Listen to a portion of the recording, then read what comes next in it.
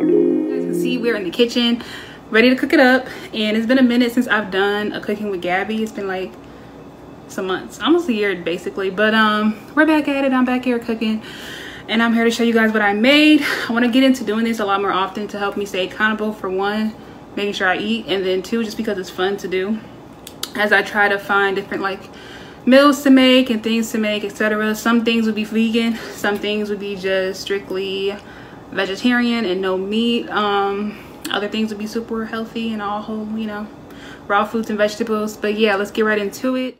So this is the ingredients that I used for today making the meatball sandwiches. I would have used more, but this is all I had. So right here, I'm just pressing down the garlic bread so that there is room for the meatballs, as well as to put some marinara sauce that I was already using cooking in with the meatballs, and some cheese on there so I can put that in the oven. Let the cheese melt down.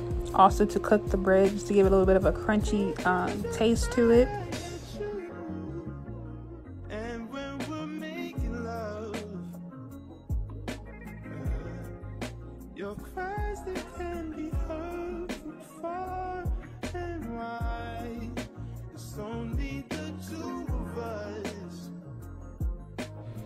So I let that cook in the oven for about 5 minutes, and then this is the meatballs here getting simmered into the sauce. I just add some chopped onions, some Italian oregano seasoning, black pepper, and then that was pretty much it. This is me taking out the garlic bread after letting it sit in the oven, and then I just start adding the sauce from the meatballs and just assembling the sandwich all together.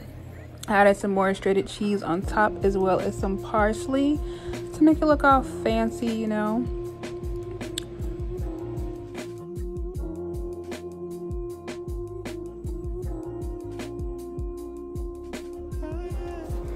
Okay, you see it closed perfectly fine. Subway who?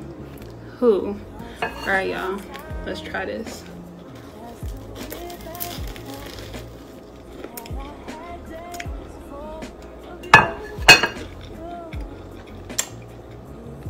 Chicken salad, some meat sub.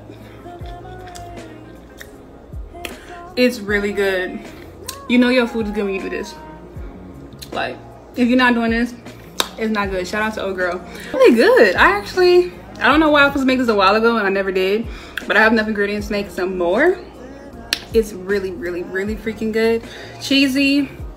I wanted to add cream cheese. Normally when I do spaghetti or any type of like pasta with marinara sauce, I typically add cream cheese to thicken it up and give it like a subtle sweet taste to it, but also thickness. You know, we like thick like me, but I didn't have any, so I just have to do what I can with what I had, and what I had is what I showed y'all. As y'all can see, I just used some mozzarella, some Kobe Jack cheddar, shredded cheese, Prego sauce, the vegan Gardein meatballs, and just, you know, some garlic bread that you can get from Wally World. All of these things was bought from Wally World. But yes, I hope you guys enjoyed this video. Let me know if y'all try it out at home. It's definitely very quick. Like, you can make this in 30 minutes, damn near. It's really just warming up the sauce. I also add some onions up in there as well. I chopped up some onions and put some onions in there. But I'm gonna do this again. I'm gonna do it up the next time, and I'll probably add like onions, mushrooms, and all of my extra stuff. But this is how I did it this time, you guys. But thank you guys so much for watching, and I'll see you guys in the next video. Bye.